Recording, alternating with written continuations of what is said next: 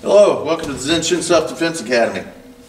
So today we are going to work on the jab, cross, hook. Now, I put a video up recently on the jab cross, and within a couple hours I got almost 2,000 views. I'm not used to that. So we're going to see if that's a fluke or whether or not it's an actual thing. So here we go.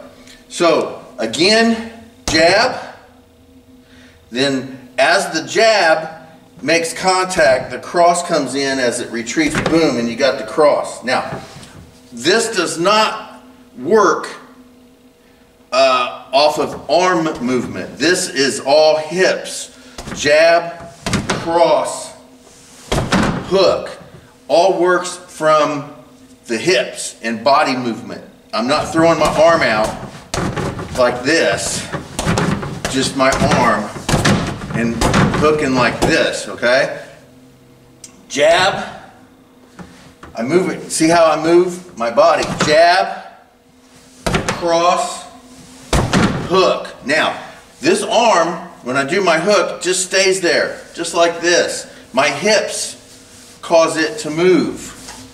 I'm not moving my arm, I'm moving my hips.